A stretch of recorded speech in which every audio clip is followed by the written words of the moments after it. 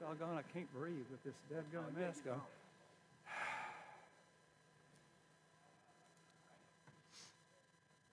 John, is this a suggestion or good? Because I've got I've got my own stuff, you know. All right. Good morning to everybody. Glad to see you here. Glad to see your smiling faces. Mercy. It almost takes me away here, you know. Well, welcome to the Sunday morning worship at Pinnacle Church of Christ. We're glad to have you here, and I'm glad you've chosen to make time in your busy schedule this week to join us. We're getting a few more folks each week, and we're glad to see you here. We're grateful for our visitors as well. I've been privy to a list of our visitors that have been attending for several weeks, and I wanted to say just a special thank you to our visitors, and grateful for you making time in your busy week to be with us. And also a hearty hello to everybody out there in our live stream that's watching via Facebook. Glad you're able to tune in, and when you're able to join us again, we'll be right here waiting with open arms to greet you back. So at your convenience, at your speed. Also, I want to, speaking of Facebook, I want to make everybody, I know this is kind of redundant, but I want to remind you that we have also a Wednesday evening devotional at 6 o'clock. We have a Thursday morning Bible study at 10:30. And we have a new addition. Our brother Jackson House is hosting a Zoom video session at 7 o'clock p.m. Hope you'll join that. It's been a lot of fun. You get to see folks, actually see folks and talk and share all the Pinnacle gossip. Oh, okay, sorry. Sorry, no, not that. Okay. All right. In all seriousness here, we have... I hope you've had a chance to look at the newly published prayer list this morning. You'll see that about twice a week. But there are several of our Pinnacle family that have been recently added, and I pray that you'll go to our Facebook page and that you'll spend a bit of time and reflect on those needs, folks that have lost family members, and be very prayerful about those folks this week. That's not it. We've got so much going on around us, you can't sit in front of a TV set more than 5 minutes before you're inundated with things that are just overwhelming to us. I just pray that you'll be mindful this week of our firefighters. We have a team going from Arkansas to California. I've known probably some of those people in my past walk with state government. I think the Forestry Commission sending a team, part of a team there. There's hurricane victims that are still, what can you say? Their homes are gone, their families have been broken up, loss of life, it's incredible. Give me a minute here. There's families that are still struggling mightily with COVID-19, lost family members, that are sequestered, can't see family members. Be mindful of those folks this week. We're Christians. Prayer should be native to us. And I just pray that you will be mindful of these folks that we're talking about today. Today, our brother John Phillips will be bringing us a lesson today on what hasn't changed. Hallelujah. Wow. Man. But before that, I want to read a brief scripture that's a favorite to mine, and then we'll open up with a prayer and then turn it over to Randy here. You'll know this scripture. 2 Corinthians 4:7, beginning. We now have this light shining in our hearts, but we ourselves are like fragile clay jars containing this great treasure. This makes it clear that our great power is from God, not from ourselves. We are pressed on every side by troubles. We are not crushed. We are perplexed, but not driven to despair. We are hunted down, but never abandoned by God. We are knocked down, but we are not destroyed. Through suffering, our bodies continue to share in the death of Jesus, so that the life of Jesus may also be seen in our bodies. Will you pray with me, please? Our grateful Father in heaven, you're incredibly merciful to how fragile we really are day by day as you give us life. We're grateful for this beautiful day you've given to us, this fall weather. And I just pray, Father, you'll bless our worship time today, bless our communion time today, our song service today. Bless John and his lesson. We're grateful for the visitors that have chosen to be with us today. Those that are unable to be with us, Father, please bless those with health concerns, surgeries, people that have lost loved ones, Father. Our hope as Christians that we will emerge from all of this difficult and uncertain days closer to you, Lord, to our family, to our friends, and our community. We thank you and just ask again for your blessing in our service. In Jesus' name, amen. Good Sunday morning to everyone. How are y'all doing? It's so good to see more and more faces coming back to be with us, and we're about to sing some praises to our Father in heaven. Hope you'll do that. We're going to stand together for this first song. I'm Higher Ground. Brother Gary Smith will lead our communion today, and Brother A.J. Gilbert will have our closing prayer. But Higher Ground is our first song, and Savior Like a Shepherd Lead Us will be our second song. Let's sing together. I'm pressing on the upward way, new heights I'm gaining every day, still praying as I onward bound. Lord, plant my feet on higher ground. Lord, lift me up and let me stand by faith on heaven's stable land, a higher plane than I have found. Lord, plant my feet on higher ground. My heart has no desire to stay where doubts arise and fears dismay, though some may dwell where these abound. My prayer, my aim is higher ground. Lord, lift me up and let me stand by faith on heaven's stable land, a higher plane than I have found. Lord, plant my feet on higher ground. I want to scale the utmost height and catch a gleam of glory bright, but still I pray till heaven I found. Lord, lead me on to higher ground. Lord, lift me up and let me stand by faith on heaven's stable land, a higher plane than I have found. Lord, plant my feet on higher ground. Be seated, please.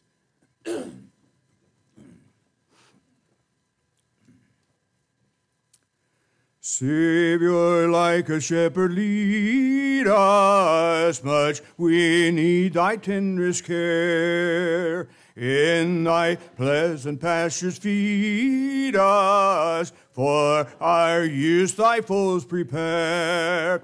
Blessed Jesus, thou hast bought us, thine we are. Blessed Jesus, thou hast bought us, thine we are. We are thine, do thou befriend us, be the guardian of our way. Keep thy flock from sin, defend us, seek us when we go astray. Blessed Jesus, hear, oh, hear us when we pray. Blessed Jesus, hear, oh, hear us when we pray. Early let us seek thy favor. Early let us do thy will. Blessed Lord and only Savior, with thy love our bosoms fill. Blessed Jesus, thou hast loved us, love us still. Blessed Jesus, thou hast loved us, love us still. Gary Smith.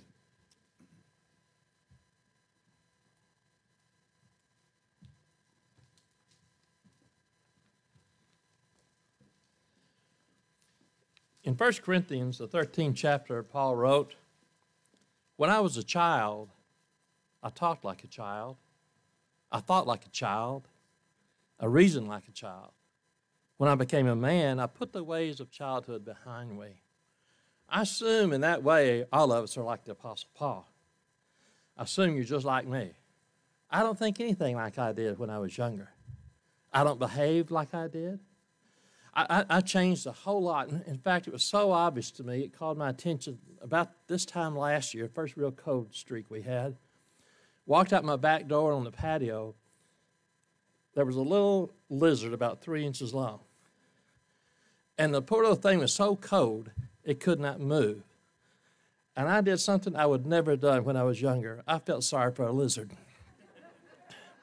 And so I picked it up and picked up a piece of tile and put it out there on the sun so it would warm up. And I even went and checked on it 2 or 3 times to see it was okay. God's not like us. God is the same today as he was in the past, and he'll be the same in the future.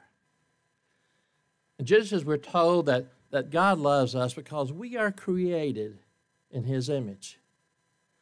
And perhaps some best-known verse in the Bible is in John 3:16. "For God so loved the world that he gave his only begotten Son, that through him we should not perish." The Apostle John wrote in 1 John 4:16, "And so we know, and we rely on the love that God has for us, for God is love." God loves us. Jesus loved us and paid the ultimate sacrifice due to that. And this time every week, we follow the example of the church in the New Testament to have what we call the Lord's Supper or communion, something that Jesus Christ told us to do. He said, "Take this bread, and it represents my body, and eat of it." And we are to remember his sacrifice, his resurrection. Would you pray with me? Our Father in heaven, we're so thankful to you for your love for us, for all the blessings we have through you and through your Son. And Father, we thank you for the sacrifice that Jesus made as a reconciliation offering so that we can be united with God our Father. As we take this loaf, may we all focus on his body that he gave for us. It's in your Son's name we pray. Amen.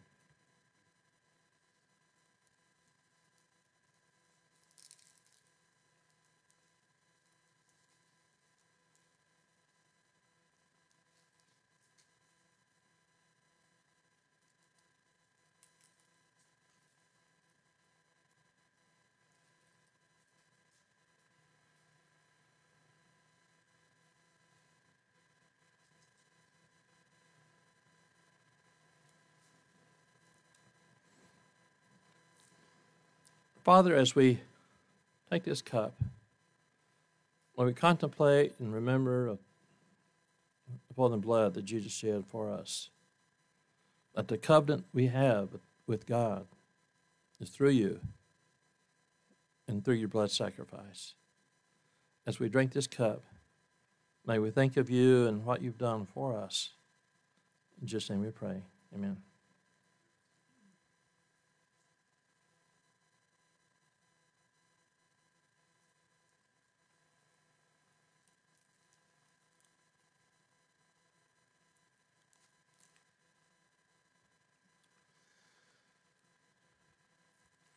At this time, separate and apart from the Lord's service, we have an opportunity to give of our financial means, support the body of Christ. You know, I think of that different as I did as a child also. I remember when I was little, my dad would give me a quarter, and when the collection plate came in, I put a quarter in. I remember getting my first job. I was 12, carrying brick and mortar with my dad. And so I took $1 of my paycheck, and I'd drop in that communion because I thought I had to. That's what I thought as a child.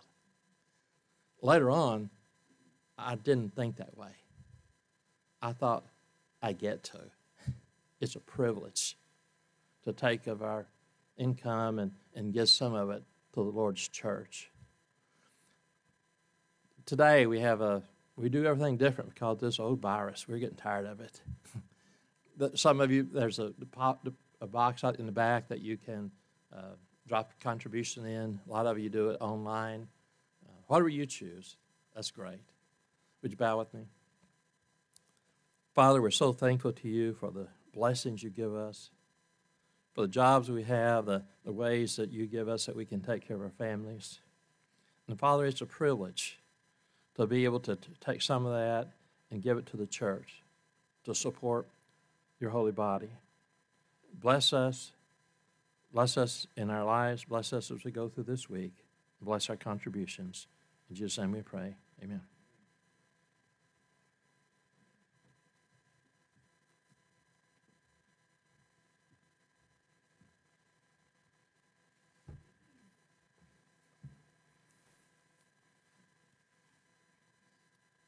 Be turning in your Bibles to Hebrews chapter 13. We will get there in just a moment.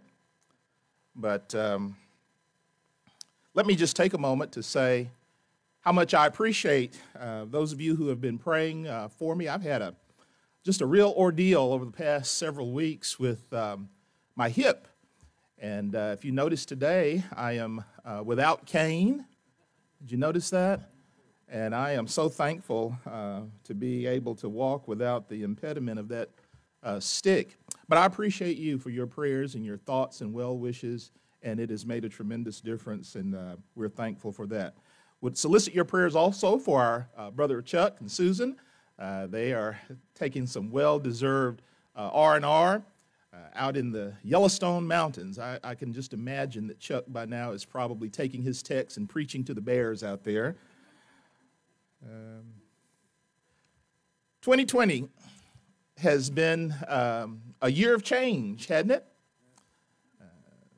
Several of us have just been inundated with the changes, and it seems like every time we turn around, something new is happening, something different is being done.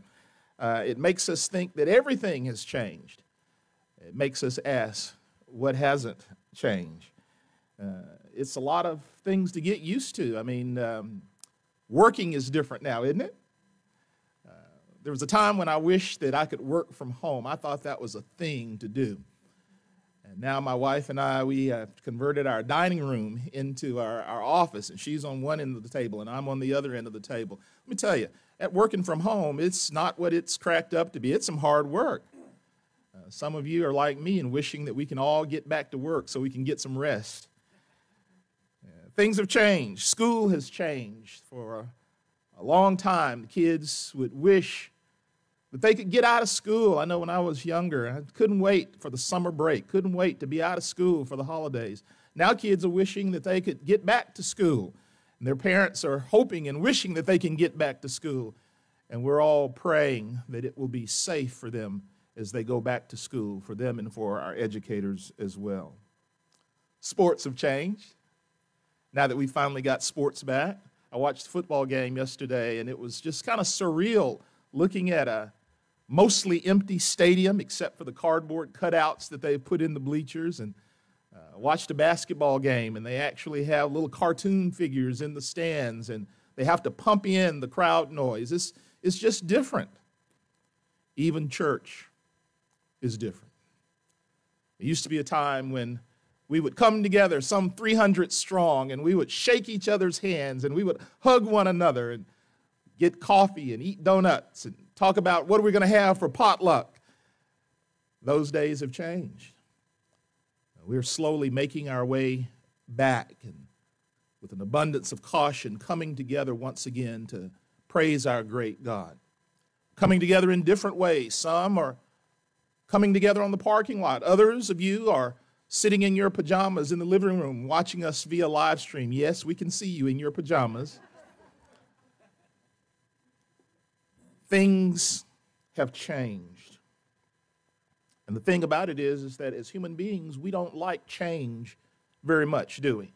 Somebody said the only thing that is constant in this life is change. Mark Twain, I think, had it best. He said the only person that likes change is a wet baby. But change is all around us. Sunday is going to change into Monday if the Lord wills. Summer is going to change into fall as the temperatures are falling and we see the leaves changing. The caterpillar changes into a butterfly. We like those changes. Pigs change into bacon or sausage or barbecue ribs. Wait a minute, I'm starting to get you hungry now.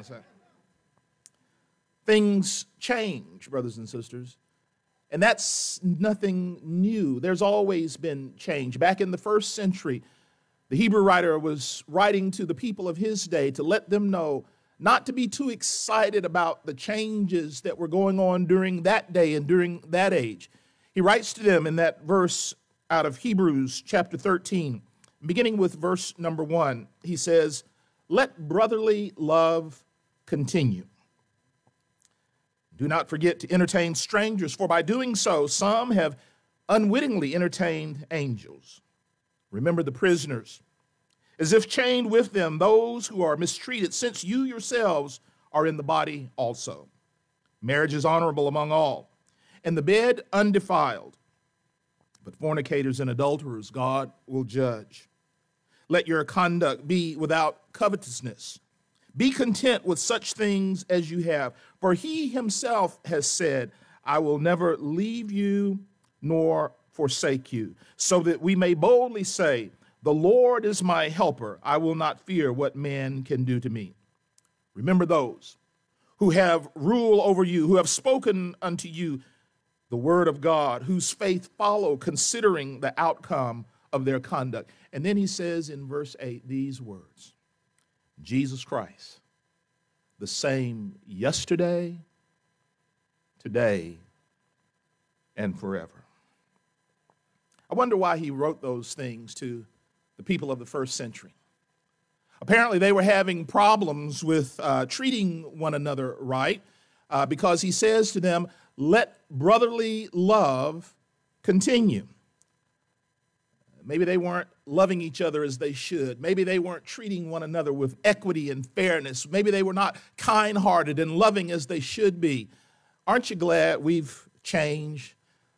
Aren't you glad we've gotten better since then?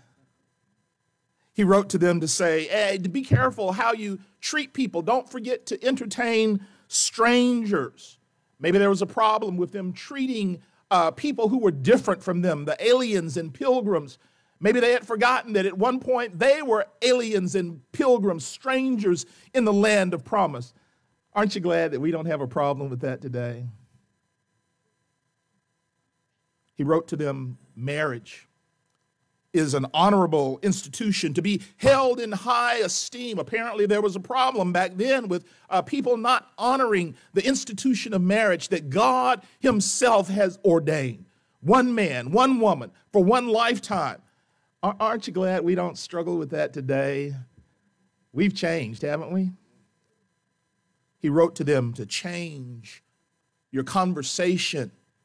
Don't be so quick to misunderstand people. Don't be so quick to be dissentful. Let your conversation be without covetousness. If somebody doesn't agree with you, don't sock them in the mouth. Get them out of here. Get them out of here. Aren't you glad we've changed today? And he concludes to them by saying this, for all of the changes that they were going through in the first century, for all of the difficulties that they were having, his admonition to them is the same admonition that we should take today. The Hebrew writer said, keep your mind stayed on Jesus, Jesus Christ, the same yesterday, today, and forever. I want to talk to you for just a few minutes, and you know me, I'm not going to preach for a long time. What hasn't changed? As this world around us seems to be spinning out of control, and we're trying to grapple with and wrestle with all of the changes that are coming down the pipe, it seems like every day something new has happened, something different that we've got to deal with, some other problem has popped up. What hasn't changed? I'm telling you what hadn't changed. Jesus Christ, the same yesterday, today, and forever. What hadn't changed? Well, first of all, I want you to know God hasn't changed. Amen? Wish we could put some kind of little superimposed breaking news under that live stream today so that people would do like it does on the news. Breaking news. God hasn't changed. See, when we talk about God, we have to start by talking about the character of God. God's character has not changed. Now listen, we live in an unrighteous world, but God is righteous, and he does not change. We are unrighteous human beings doing the very best that we can to live as righteously as we can, but God is a righteous God.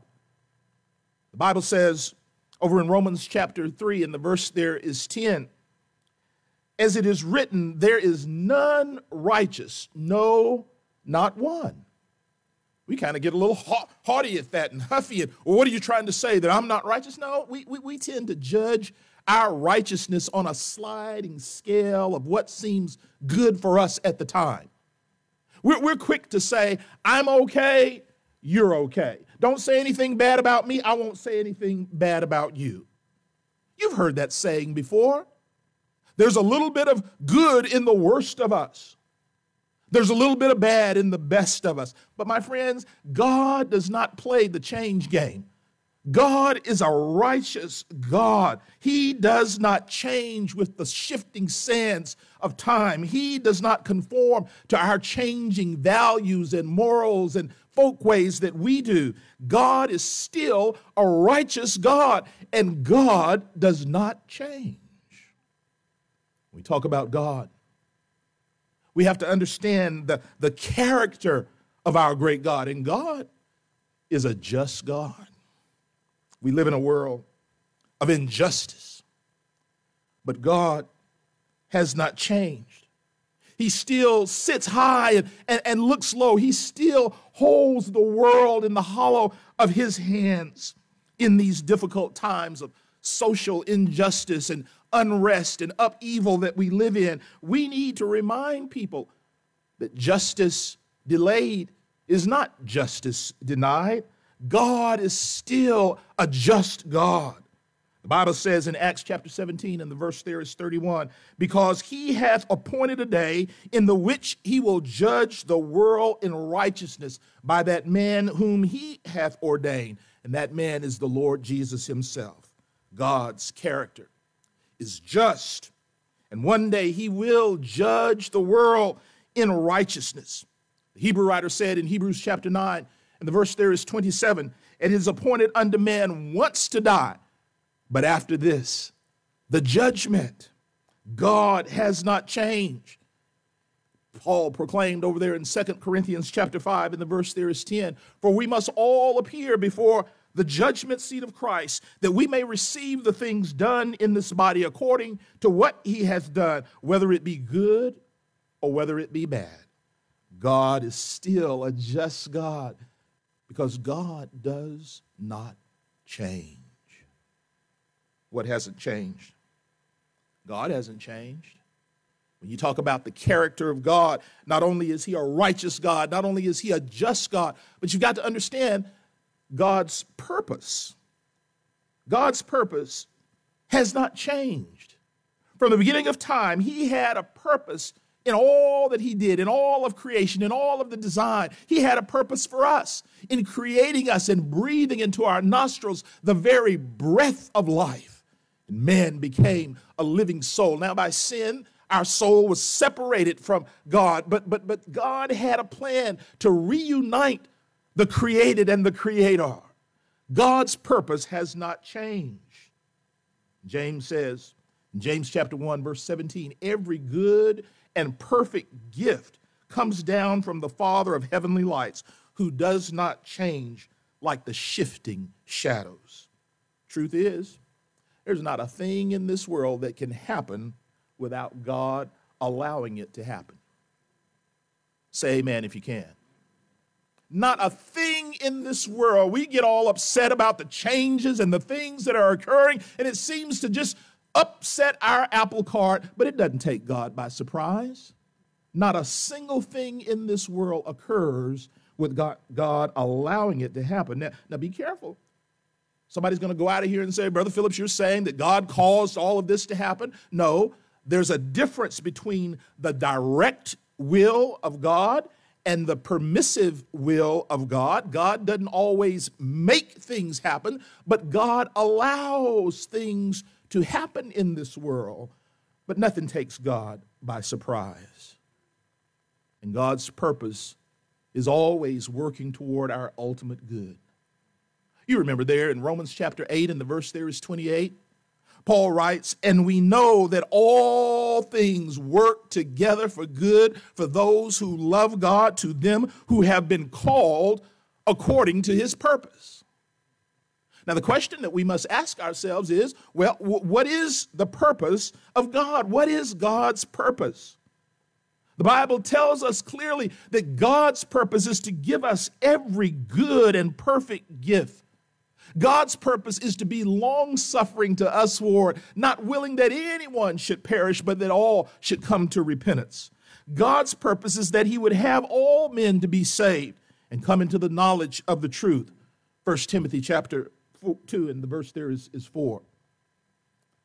Oh, my friends, in this ever-changing world in which we live in today, certain things have changed. We can see them so clearly, but I want you to know this morning that there are things that have not changed. God's purpose has not changed because God does not change. What hasn't changed? Well, God's church hadn't changed. I didn't get very many amens that time. Some of you are wondering, well, I see some things that I never thought I'd see in my day. Well, that's true.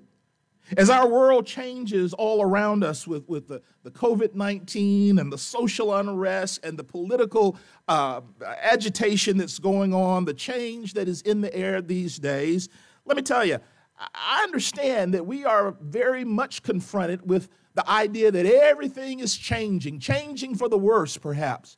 But let me tell you something. What hasn't changed is the church of our living God. Jesus said, upon this rock I will build my church, and the gates of hell shall not prevail against that. Matthew 16, and the verse there is 18. The church hasn't changed. Now that doesn't mean that people haven't changed. That doesn't mean that a lot of the methodologies haven't changed. Listen, we've gone through in the past half century, in the past 50, 60 years, many changes have come into Christendom, the ecumenical church, religious circles. We've been trying to find why the church seems to be on the decline in Western world. Well, we can look to Europe, and we can look to Eastern nations and see why the church has been on the decline somewhat. And that has caused those in religious circles to get busy trying to change the paradigm. A paradigm shift is going on in religious and ecumenical circles. It's been going on for years. First, there was the research paradigm. You remember, used to get all these church growth studies. Harding University and Abilene Christian, and had departments and chairs of departments who were busy doing church growth studies, trying to figure out what's going on, what are the latest trends, what should we be doing now? Should be preaching the gospel. The same truth that we've preached all along. That hasn't changed. But we change. We've gone through the business paradigm shift. Well, we just need to run church like a business. We just need to do things in a systematic way. We just need to get things done properly, decently, and in order. Well, that's fine and good, but the church is not a business. The church of the living God is a living, breathing organism. The church is not these things that we see around us. The church is you and I. Church hadn't changed. We've changed. We've gone through the marketing paradigm shift. Well, let's just go out and see which demographic we'd like to go after. Let's see what people like. Oh, you like a guitar and a piano and a 5-piece band? Oh, we can get that for you. Oh, you like to have lights and flashing sound machines and smoke blowing across the stage? We can get that for you. You like having dancing girls and, stay tuned. Everything that we see masquerading under the banner of the church today, no. God has not changed. His church has not changed. It's us that have changed. That bedrock of truth that Peter blurted out so long ago, that Jesus Christ is the Son of God, that has not changed. And oh, my friends, today I am so proud that the Pinnacle Church of Christ stands solidly on that rock of truth. We are not trying to impress anyone with a fancy building. We're not trying to impress anyone with some type of trumped up opportunity to bring the community together for some show at all. No, we stand solidly on the firm truth that Jesus is the Christ. We are living and sharing the good news of Jesus Christ for the whole world to see. The church is not about being something that someone can observe. The church is about being who we have been called to be, being a community of believers, being a body of faith, being the people of God in the midst of difficult times, trying to make a difference for good where you are. The church has not changed. Whether we meet in person as we're doing today, thank God, or whether we're doing it on live stream, the church is still the same. It has not changed. Whether we are taking out bags of sunshine to our brothers and sisters, or whether we're writing cards or notes of encouragement, whether it's a note or a text, whether it's a phone call or a post on Facebook, the church is still the church. We have not changed. We are the church, and God's church hasn't changed. In this ever-changing world in which we live in, the question that we need to ask is, what hasn't changed? Well, I'll tell you. God's word hadn't changed. God's message to us has not changed since the beginning of time. It remains the same. The Bible doesn't change, my friends. The Bible changes us. If we disagree with something that we read in Scripture, we don't need to have a study on that. We don't need to reinterpret that. We simply need to do what it says. If we disagree with what we read in Scripture, let me tell you, it's not the Bible that needs to change. We need to change. We need to re-examine our opinions and change our views in light of God's unchanging word. The coronavirus doesn't call into question the views of God's trustworthiness, the views of God's faithfulness. His word is sure and firm as much now as it ever has been. Isaiah, the prophet, said over in Isaiah chapter 40, and the verse there is 8, the grass withers, the flower fades, but the word of our God will stand forever. Psalmist knew the word of God doesn't change. He said in Psalms 119, and the verse there is 89, forever, O Lord, your word is firmly fixed in the heavens. God's word doesn't change. Peter knew that. He said in 1 Peter chapter 1, verse 23, we are born again, not of corruptible seed, but of incorruptible, by the word of God, which liveth and abideth forever. God's word does not change. Now look, I understand that we're living in some different times. challenging times, changing times. A lot has changed as we look across the width and breadth of our nation. But, oh, my friends, let me remind you what hasn't changed. We still need to be busy as Christians. And we still need to make sure that we are marching to the tune of a different drummer, that we are being led down this life's highway by the Word of God. Now, let me tell you, we've got troubles in this land. We've got a pandemic to deal with. But the pandemic isn't the biggest threat that we are facing. There's a far greater danger that we need to be aware of, and that is apathy among Christians. That is this idea that we can just kind of meander along and it's not going to make much of a difference what we do. The far greater danger is complacency and apathy among the people of God. The church can only be changed from within when we stray from the scriptures and the commandments and the teaching of Almighty God. And if we're not careful, we can fall into that lull of meandering along life's journey, and before we know it, we have strayed away. That's why the Hebrew writer said, therefore we ought give the more earnest heed to the things which we have heard, lest at any time we let them slip. But then he turns around and he reminds the people of his day, and down the tunnel of time, he's reminding us, God hasn't changed. Jesus Christ, the same yesterday, today, and forever. Yes, we live in times of great change, but what hasn't changed is the opportunity that God gives to each of us while there is breath in our body to make our choice to be added to the body of Christ, be faithful unto him until death's call for us.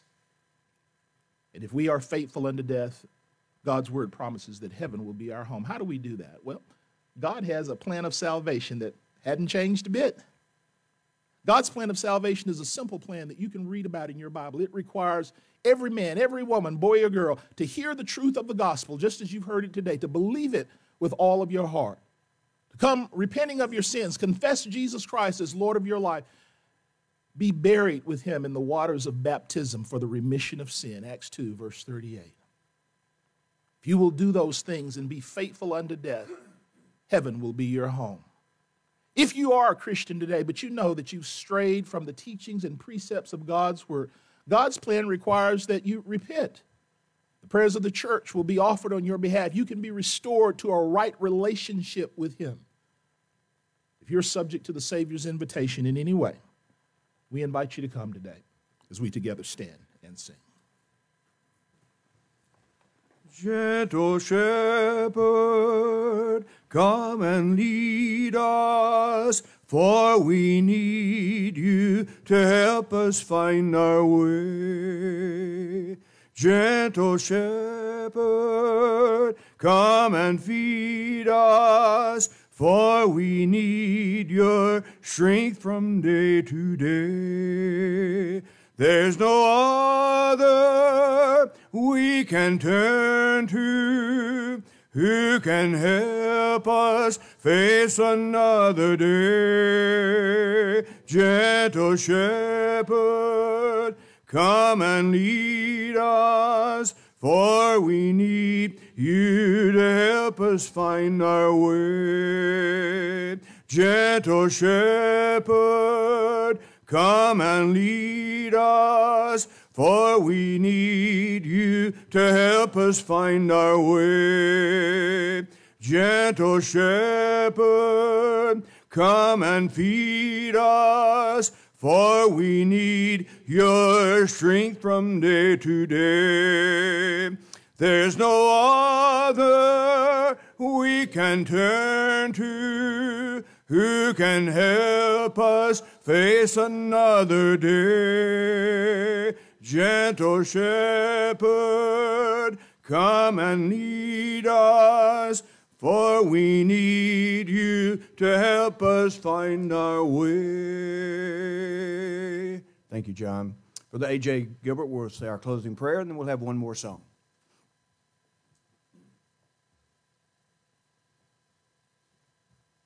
Let the church say amen to that very impactful message by Brother Phillips this morning. We appreciate those words from the scriptures this morning. Let's talk to God and bow our heads for just a minute. Father, we stretch forth our hands unto thee, for there is no other help that we know. From everlasting to everlasting, that we know that thou art God, and you are God all by yourself. Father, it's in him that we move and have our very well-being. And we thank you so much for this great day you blessed us to see, to come together and worship you in spirit and in truth. Father, we know of the families this size. We have some that are hurting, that are sick at home. We ask that you would comfort them as only you can.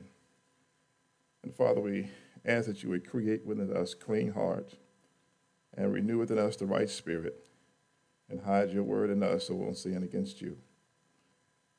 Father, you have our attention with this pandemic, the fires over in California. Father, it's turbulent times, and you're there to help us. And Father, we pray that you continue to comfort us and be the people that we should be so we can grow closer to you. And Father, we pray that in the end that you will save us. We ask that you would give us rest, relief, and reassurance in the shadow of your presence. It's in the precious name of Jesus that we pray. Amen. Aren't you glad you were here today? Home too. We're glad you were here and hope you're inspired and will leave here as a better Christian. Thank you, John, for a wonderful lesson today. Thank you for being here. Let's sing this last song, and we'll be dismissed. In moments like these, I sing out a song. I sing out a love song to Jesus. In moments like these, I lift up my voice. I lift up my voice to the Lord, singing, I love you, Lord. Singing, I love you, Lord. Singing, I love you, Lord. I love you. In moments like these, I sing out a song. I sing out a love song to Jesus. In moments like these, I lift up my hands. I lift up my hands to the Lord, singing, I love you, Lord. Singing, I love you, Lord. Singing, I love you, Lord. I love you. Have a great day. God bless you.